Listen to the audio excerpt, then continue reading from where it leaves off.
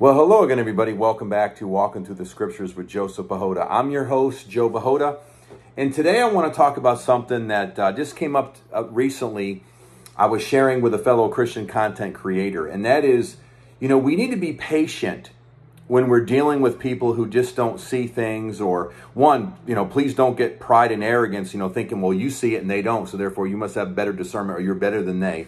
No, we all can be duped. To err is human. All that. So number one, don't get wrapped up in pride if you see something that they don't. But I was sharing with them that, we need to have patience with people because everybody has blind spots. And because we have blind spots, and it doesn't matter what, Christian, theological, denominational camp you're in, we all have them. And, as I shared before, I came out of the prosperity gospel word of faith movement, and a lot of people are still in the movement. So clearly they have blind spots. And clearly that they have not seen, or they don't see yet, or they have not been awakened to some of the abuses or tragedies or whatnot in that camp. Well, recently here, I just did a video about the Steve Lawson scandal, the Steve Lawson situation.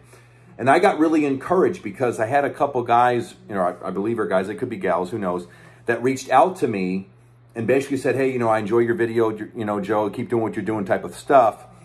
But they were in the Reform camp. And some of them were in it for decades before they saw it.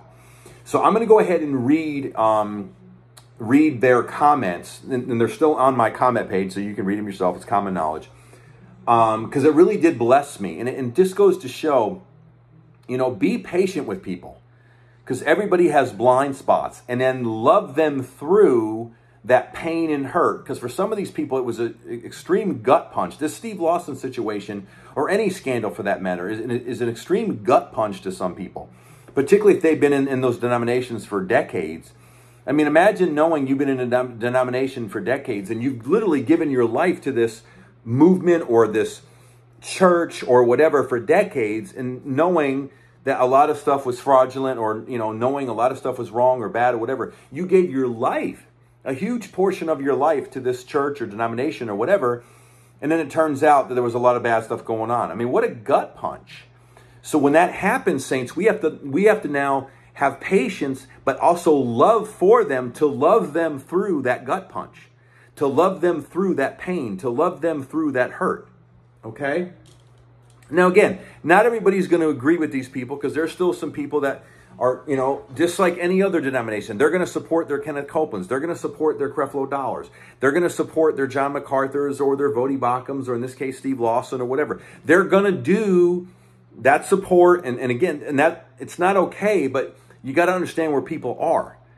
People are going to say what they're going to say and do what they're going to do based upon their level of perception, based upon their level of seeing. And if they don't see it, then by default, they're going to come up against it. Okay? But these are two people that came on my Steve Lawson video that I made. And listen to what they say. This really blessed and encourages me, and I hope it does to you as well. One person came on and said, I went to John MacArthur's school, TMU college back then, and know many of the players in the ecosystem. It took me 20 years, but I began to see exactly what you're talking about. 20 years. He says, it took me 20 years, but I began to see exactly what you're talking about. Well, first of all, thank you, sir, for saying that. For encouraging me in the video that I made. That lets me know I'm on the right track. So thank you, sir, for saying that. But he says it took him 20 years to see it. Okay? And, well, number two, thank you, first of all. Thank you, Lord, that these people now see it. See, that's another thing, too. Doesn't really matter how long it took them to see it. Praise God as long as they see it. Okay? But in his case, it took him 20 years to see it. Praise God he now sees it. But my point is, it took him 20 years to see it. Guys, people have blind spots. And we have to be patient with them as they go through. Because here's the revelation. We just need to pray for people that they see it. Pray that God opens up their eyes. And I'm going to close in prayer. Pray that God opens up their eyes, because the reality is, until God opens up their eyes, they're probably not going to see it. So pray that the Lord opens up their eyes. Otherwise, they're not going to see it. Okay? which is also going to help you instead of judging them too harshly or judging them too critically, basically saying, how can you guys be so stupid? How come you didn't see it? Blah, blah, blah, blah, blah, blah, blah. And then you get on your Christian YouTube channel and start basically rebuking people with no grace and no mercy and no whatever. They may have a blind spot. So in your rebuke, in your critique, again, like I've said this before, put some grace in your mouth because that blind spot is keeping them from seeing it. Now, granted, some people are just deceived because, they love these preachers because, like the Bible says, because they have itching ears and they're basically pumping and priming these teachers up there because they teach them what they want to hear. There's a truth to that, okay? Yes, that is happening. But in some situations, some of these people really do love the Lord and they just don't see it yet. Here's another one. Again, that guy was in there for 20 years. Here's another one. Okay, it says here, pastors, teachers, leaders of all sides are prone to sin. It is so much more glaring when a Calvinist sins like Lawson did. I don't know about that because we're all in the same, we're all imperfect. So again, for me, I don't get into the whole denomination like you're better and therefore worse than anybody else. We're all prone to sin. Just like Lawson sinned, there's people sinning in the Pentecostal, Charismatic, Prosperity Gospel, Word of Faith. It doesn't matter. Baptist, it doesn't matter what denomination. This kind of crap is going on in every denomination.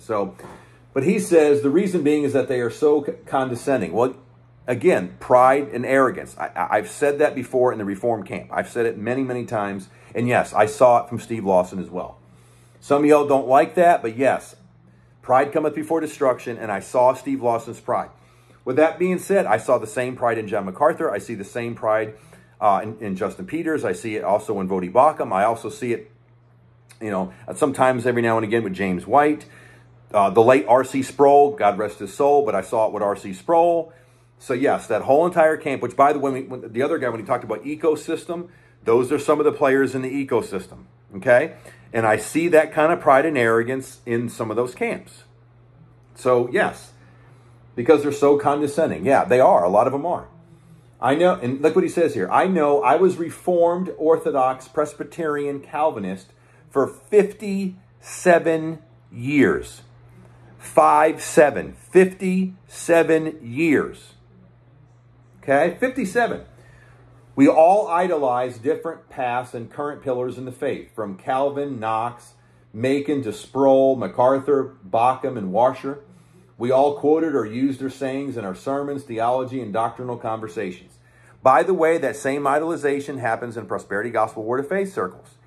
Whether it's, Kenneth Copeland, Creflo Dollar, the late Oral Roberts, any of these people, man. And in the Pentecostal charismatic people, they really revere like people like Smith Wigglesworth and all that kind of stuff. So, those camps have their heroes too. And they're doing the same pastor worship, the same hero worship in their circles as well.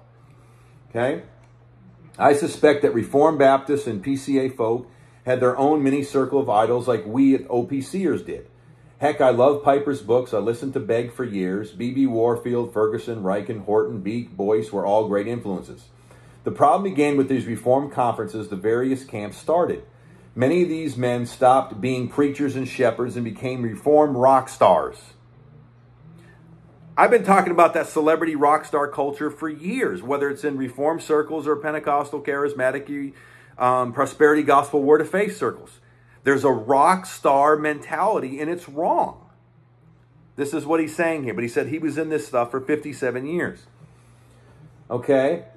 And this is what he says, many of these men stopped being preachers and shepherds and became Reformed rock stars. White, Lawson, Washer, MacArthur, and to some extent Sproul began to believe and relish this status. A lot of the people that I just mentioned. I saw the same thing, guys. The same thing that this guy's saying, I saw it too. Okay, not to sound prideful, but I did. There is something fundamentally wrong with the doctrine, and by exception, a local church that allows something like Lawson's sin to go on for 5+ years. When pastors are away from their churches 2 to 3 day conferences as much as 3 or 4 times per year, there is no real accountability. Things begin to be neglected: wife, children, grandchildren, flock, God, etc. And that is so true. That's why the Bible also says your family is your first ministry. Not the church, and definitely not these conferences.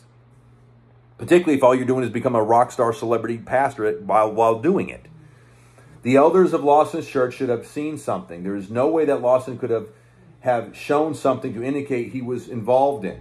I don't know about that. Some people are very, very sneaky and secretive about what they're doing. But I understand his point. So I'm going to keep going on. It says I've watched countless videos on reformed men and women's, and I skipped some of his comments there. I have watched countless videos of reformed men and women commenting on Lawson. None of them have used scripture to rebuke Lawson. They all have used the scriptures to restore him. I don't know about that. There's some people being very, very harsh on Lawson right now, basically really giving him no grace and mercy at all. Yes, he can be forgiven, and hopefully he will repent. This is important to his future. What is important to the church, the bride of Christ, is to debunk spurious doctrine that has plagued it for 1,400 years. And he basically says how he came out of Calvinism and all that. So he came out of Calvinism after 57 years of being in it. So much now he calls it a spurious doctrine. I'm not going to get into that, okay? You believe what you believe, whether you're a Calvinist or non-Calvinist. That's a video for another day, and quite frankly, you believe what you believe. That's not my thing. But my thing is, my point I'm making in this particular comment is he was a Calvinist, Presbyterian, Reformed for 57 years before he saw it. Okay? Now think about that. Number one, so that's a clear indication, guys. We got to be patient with people. Because again, until the Lord opens their eyes, they're not going to see it. Number one. Number two, imagine the gut punch of that. Giving your life over to something for over half a century, just to come to the revelation now that it wasn't true, or you don't believe that anymore, or whatever. Imagine the gut punch or the extreme transformation or the process somebody has to go through to get to that point.